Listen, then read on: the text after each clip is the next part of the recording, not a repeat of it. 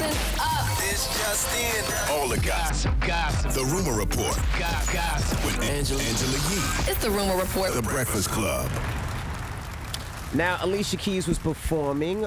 She was out in Vancouver, and while she was performing New York, while she was walking by, a fan grabbed Alicia Keys' face and kissed her on the cheek as she moved through the crowd. Come on, man. I know they say COVID is gone, but stop. Monkeypox. Monkeypox. Yeah, man. What you did? By the way, that's assault. That was pure D assault. That woman should have been arrested. Okay? Immediately. Security should have tackled her. Absolutely. Snatched her right on up. I actually thought to myself, Alicia Keys should fire her security. Because that woman not only got that close, she was able to grab her and bring her in for a kiss on the cheek.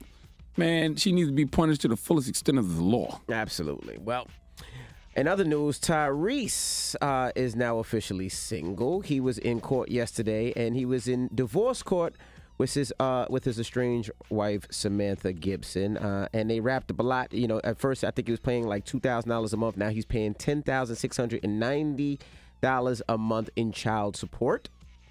Of course, the judge had something to say. The judge wasn't really feeling Tyrese, it seemed like it.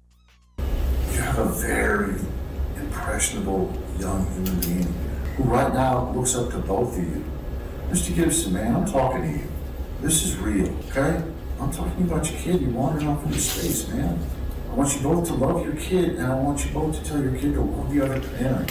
Because that's how we get successful human beings who then, when they go out into relationships, they learn that relationships, even when they don't work, don't have to be dumpster fires, okay? And I'm not saying this one is. And I want you guys to do your jobs going forward and raise a bright, intelligent, young, loving human being. If you do one thing for this world, please do that. Yeah, what the judge said was absolutely positively right. But I know Tyrese loves his daughter. He's going to do what's right to make sure his daughter's okay. Now, Vivica Fox, she had some choice words for Nick Cannon. They were talking about the amount of kids Nick Cannon has. I don't like it. I mean, you know, y'all can be like, well, he got money, this, that, and the third, but foundation of Black families, especially a strong father figure, is needed. This isn't a good representation of it, in my opinion. He has an empire. So do you have time for all these kids? You know, children deserve a father figure, especially young boys. They need positive father figures, especially African-American, because they Black. I've seen so many people that in the past have dated like athletes and gotten child support. What if he gets hurt? Things happen. Yeah, I wish we get out of the, well, he has the money, because it's way more than money. Well, there's a lot to that, right? I mean, you know, I can't sit here and say Nick wouldn't be a strong father figure. I mean, he's clearly an inspirational person, so I'm sure all of those kids will look up to him, you know, in various ways. I just think it's about the time, right? Like you one man and you got 10 different kids from different women, you know, you can't give them the time that they need.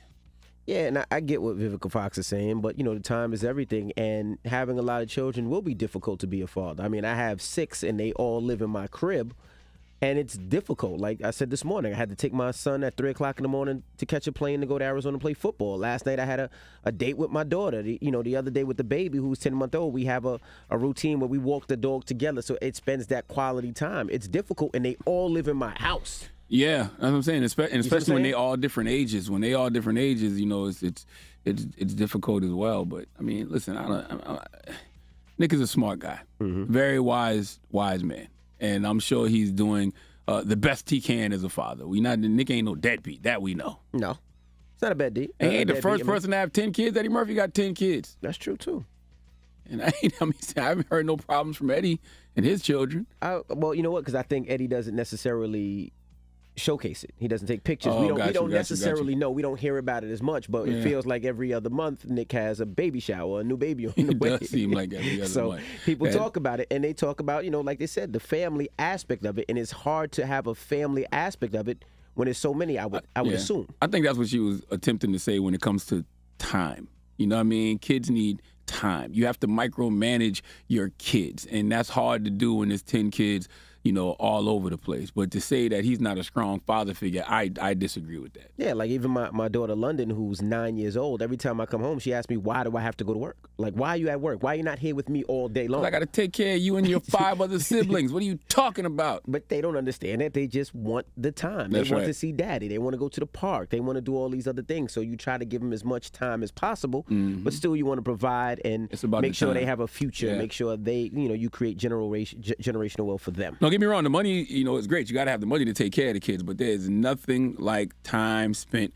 with your children. And that's very hard to do even when you got multiple kids in the house. Correct. And, you work a crazy busy schedule and have the crazy busy lives that we have, but it's, even more harder when you got 10 kids all over the place. Yeah, because I ain't going to lie. This morning at 3 o'clock, I almost told Logan to take an Uber.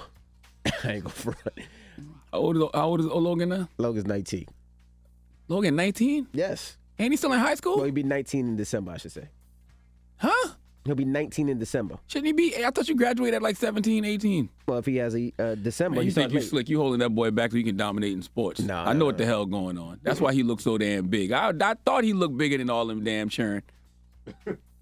I knew Logan. How old is Logan? Let me see. There ain't no way Logan about to be no 19 in December, man. How? He in high school. How old is He'll be a senior, right? He's a senior now. It's next week when school starts. Yeah, he'll be a senior. Boy, this man got to call this man got to call his son on the radio to find out how old his child is. Logan's in the air. That's how you. This is what we talking about. Babe. Hey, baby, how old is Logan? He's about to be 19, though, right, in December. Okay, thank you, baby. All right, bye. Man, yeah, Logan's about to be 19. They holding Logan back. Sure. They holding Logan back so he can dominate his senior. Yeah, man, I've seen this movie before, man. No, but when his birthday is after a certain month, you start school later, and his birthday is December 28th. So he came in the year after instead of the year before. Same thing with Jackson. The moral of the story is it's time for you to let him off the titty, man. That man can catch a hooper. That man 21 years old in high school, man.